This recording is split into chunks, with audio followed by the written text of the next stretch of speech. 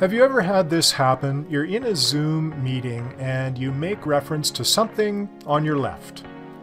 And somebody says, well, wait a minute, that's your right, not your left.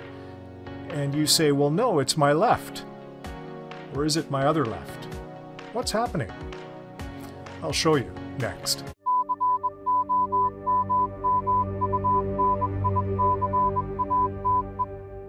If you're in a Zoom meeting with video, Zoom can actually take your image and flip it so you have a mirror image. You can adjust that though, and it's easy in the settings.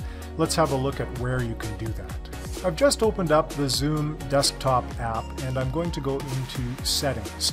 Just underneath the general settings are the video settings. I'll go there, and hey, there I am. And you can see that the first box checked is the option to mirror my video. So what you're seeing in this case is the mirror image of me, just the same as it would appear if you were looking in the mirror at yourself. Remember, we're accustomed to meeting face to face, and when that happens, my left hand would be directly opposite your right hand.